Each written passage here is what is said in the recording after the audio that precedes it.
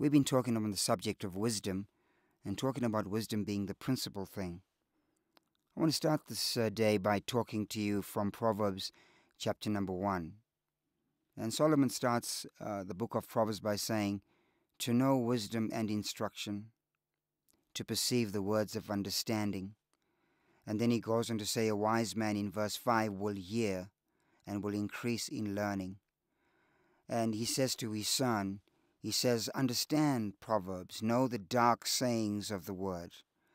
And he says to have the fear of the Lord is the beginning of knowledge. And then he says, but fools despise wisdom and instruction. So Proverbs chapter number 4 tells us that wisdom is the principal thing. And so to make wisdom the principal thing, or the thing of principles, we must be individuals that love instruction. If we hear instruction, instruction then becomes like an ornament, Solomon says, worn around our necks. So Proverbs chapter number 8 talks about how wisdom being the principal thing, how God possessed wisdom from the beginning. So he says in verse number 22 of Proverbs 8, the Lord possessed me wisdom from the very beginning. Before his works of old, I, wisdom, was with him. I was set up from everlasting and from the beginning. And so my deal is this, is if God, who is omnipotent, who is omniscient and can do all things, if God seeks to possess wisdom and to embrace wisdom, then we, as created beings, should the more so seek wisdom and the need for wisdom.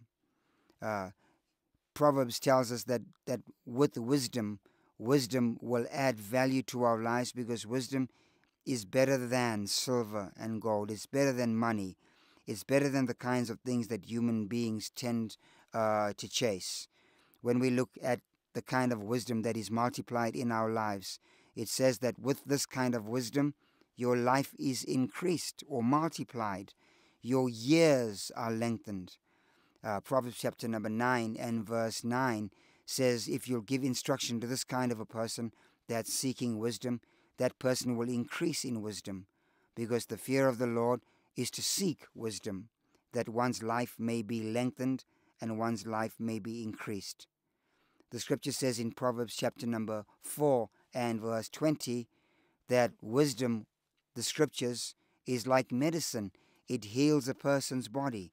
It comes into a person's life and takes what is devoid in a person's life and adds value into it. And so when we seek wisdom as the principal thing, it says that the path of a person that seeks wisdom, that path of that person will be a shining light, and that light will shine more and more into a perfect day. Proverbs chapter number 4 and verse 18.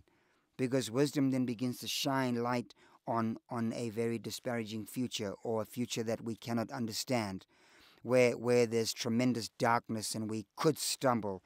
Wisdom, the principal thing, shines a light before us, and before we take a step, what could have been a stumbling stone becomes a stepping block for our lives. When wisdom comes into our heart, it then becomes illumination into our eyes, where we see things in a different way. Our approach to life and challenges and issues, we view those in a different light all the time, because wisdom is added to our life. We move away from being irresponsible with our words, irresponsible with our rash statements, and we become more deliberate in the way we speak. Proverbs chapter number 4 and verse 24, where we direct our words into specific things to add value to and to bring grace in our conversation. Wisdom in Proverbs chapter number 4 and verse 22, wisdom is life to those that find the words of wisdom. They actually add life to you. They add strength to you. And then he says something that I really like in Proverbs 4 and 22, that wisdom becomes health to all your flesh. One version actually says wisdom becomes medicine, where it actually has healing values in our lives. And the Message version says we begin to burst forth in health, in body and in soul. So wisdom is the principal thing. When we begin to seek wisdom, it is here that we see the premise of the promise of God upon our lives. Because every person, no matter who you are, no matter where you come from, you are here with a specific assignment, and you have deliberate promises that God has given you. But to understand some of those promises and to understand that assignment is going to take a God-given wisdom. And so we come to the life of a man like Solomon, who is given the responsibility of governing a nation. The nation that Solomon is going to govern is a nation that David built with very difficult circumstances and conditions, the nation of Israel. And after David dies and Solomon becomes the king of Israel, Solomon is going to now ask God in his prayer for wisdom. And so in 1 Kings chapter number 3, Solomon has this wonderful dream. And in this dream, God speaks to him and says to him, Solomon, whatever you want, I will give you. And God gives Solomon literally a blank check. And in this literal blank check, Solomon says to his heavenly Father, who's on the top of the ladder, and Solomon's in the middle of his sleep on his bed, he says to his Father, I want you to give me wisdom. Give me wisdom. Give me an understanding heart. Because we have such a great people that we're leading, a people with such tremendous destiny, a people that are loaded with what you have given. I'm asking you to give me wisdom. And so the Bible says in 1 Kings chapter number 3 and verse 10, that after Solomon prayed for an understanding heart and prayed for wisdom, he says that the speech pleased the Lord. It pleased God that Solomon had asked for this thing. And God said to him, he said in verse 11, because Solomon, you have asked for wisdom. You haven't asked for long life. You haven't asked for riches. You haven't asked for the life of your enemies. But because you have asked for wisdom and understanding to discern things, he said, I'm going to impart to you the kind of wisdom that literally is going to blow your mind, but not just yours, but those of generations and even for millenniums to come.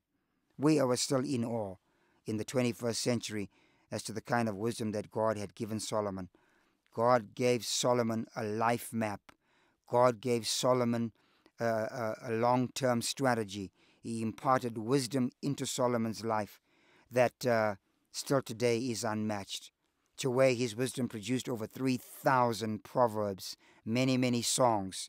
His wisdom was applied to kingdoms around the world in his day and kingdoms around the world even today, where his wisdom produced unfathomable riches.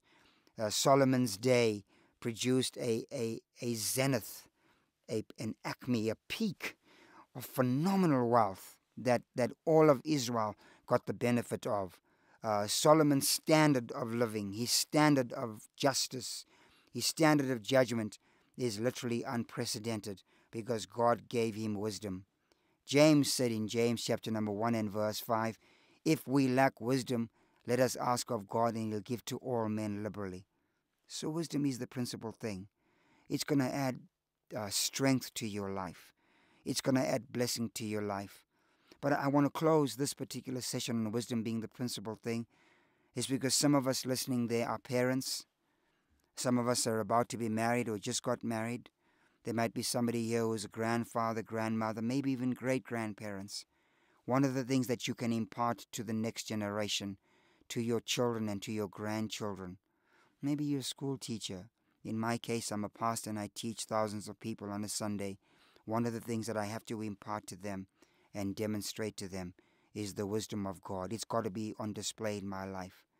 And so my prayer is, as a grown man of 57 years old in this 2014, I'm praying that God would let me have the stature and show the wisdom of a mature adult man, that all of my sons, spiritual and physical, that observe me can see the wisdom of God in my life, that my choices and my decisions display the wisdom of God, so that when people look at my life and hear my words and they see demonstrated in my lifestyle the wisdom that's displayed, they'll know that that comes from God, and they can seek that too.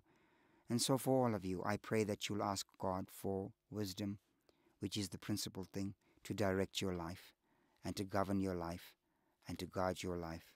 May the Lord bless you and keep you in your quest for wisdom. I'm Bishop Tudor Bismark from Harare, Zimbabwe, the pastor of New Life Covenant Church. God bless you.